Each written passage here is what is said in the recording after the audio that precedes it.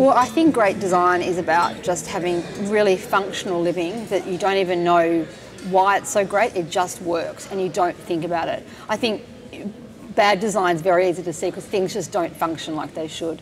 And great design is a lot more understated than that, I suppose, and it's things work as they should work.